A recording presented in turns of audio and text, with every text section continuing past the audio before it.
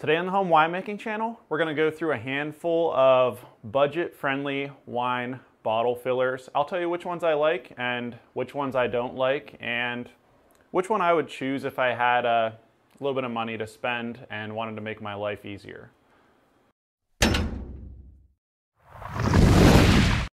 If you like winemaking videos like this, make sure to subscribe below.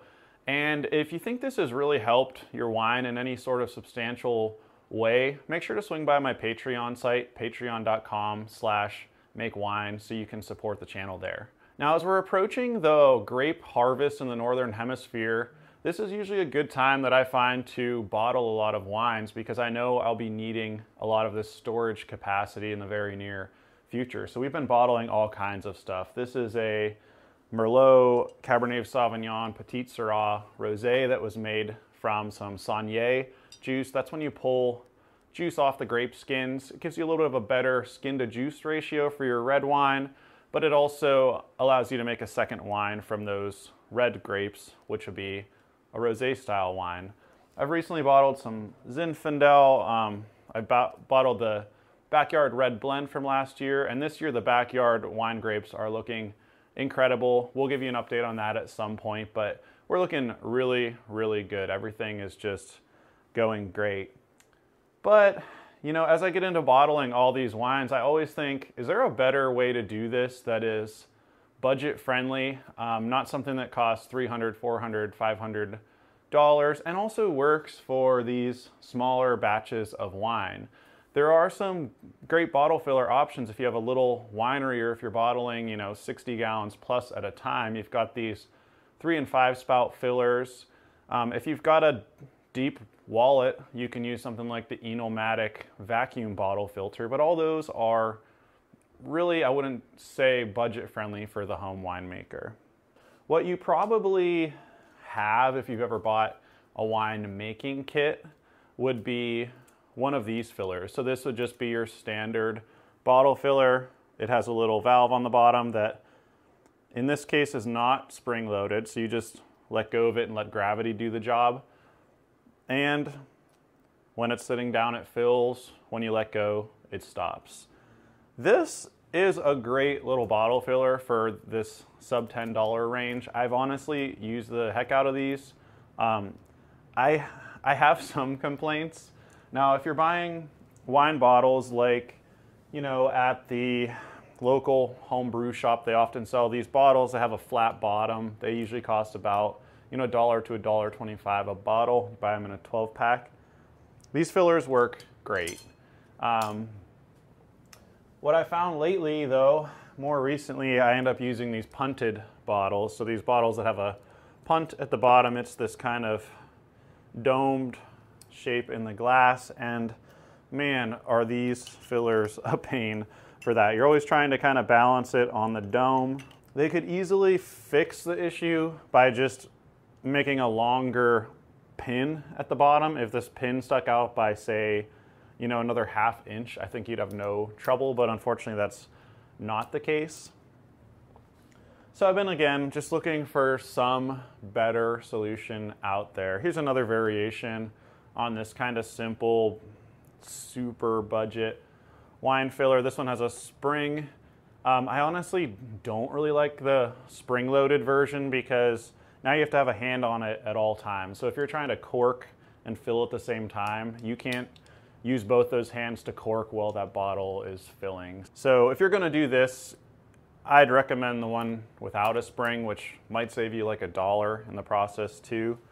These are all 5/16. You can go up to 3/8. I wouldn't recommend going as high as like a ½ inch diameter bottle filler because they fill so fast it's really hard to control stopping it. And what I also find is when you get up to that diameter, like with these small ones, you fill up to the top and you pull it out and it leaves just enough space for the cork and just that little plug of air that you want above it.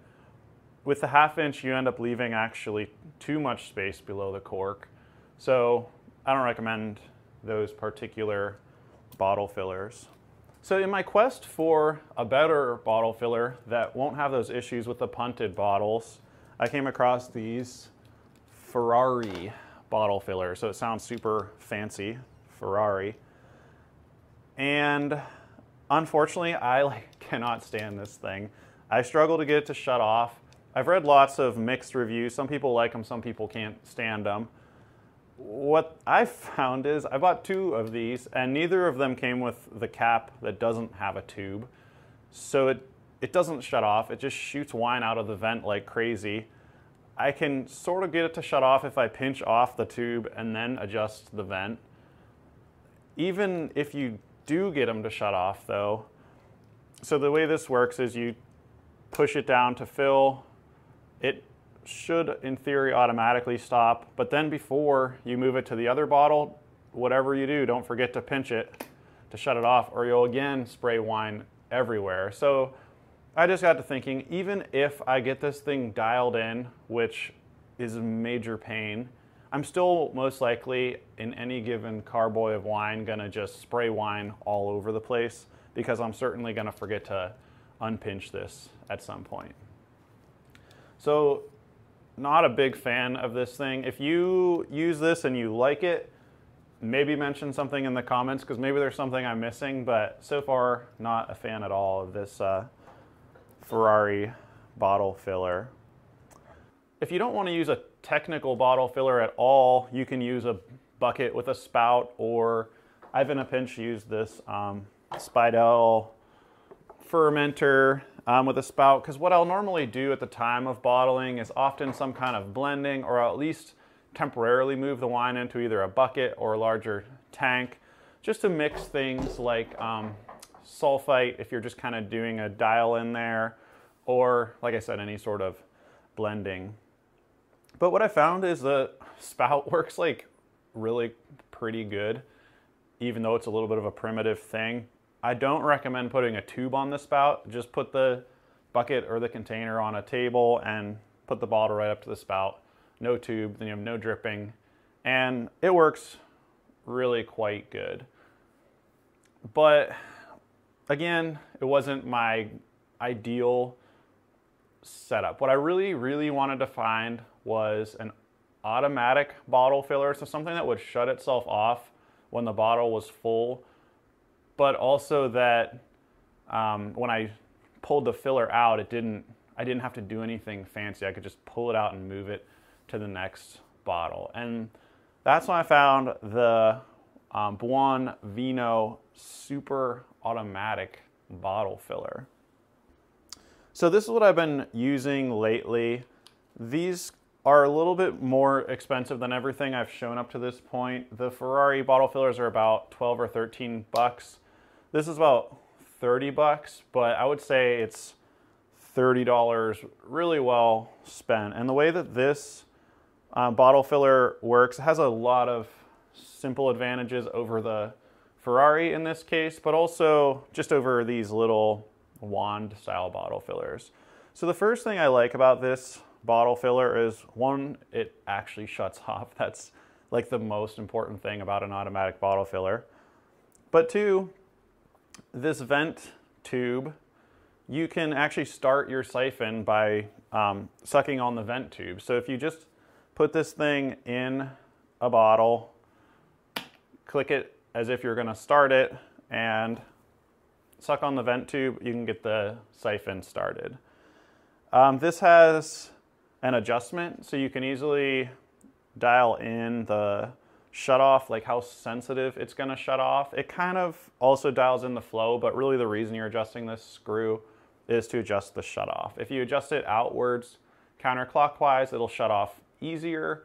If you adjust it in, it'll be less sensitive for the shut off. So what I do is I get it started, at least for your first setup. Just get the thing started and then start to unscrew the little regulator thing until it shuts off on its own. From there, you can turn it back in a little bit until it starts filling and shuts off when the wine hits the top. If it's set up too sensitive, it'll shut off before the wine hits the top. When it's set up just right, as soon as the wine touches this, it shuts off. It's really, really responsive. When it shuts off, this little thing clicks up. If you go to start it on another bottle, you just put it in, click it down, This is awesome. I really have been digging this thing. I bought this with my own money. I'm not being given this or anything. Yeah, I think it's kind of solved my needs for an automatic bottle filler. I've heard some people say that they can actually use this bottle filler with a vacuum pump attached to this little hose. Now you'd want to have some sort of catch can in between the filler and the pump just in case it kind of burps anything out.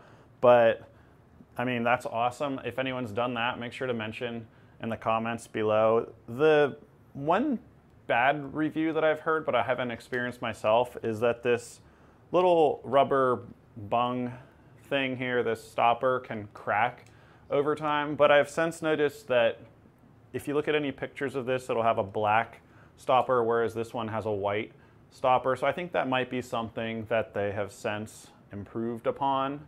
I can't say for sure.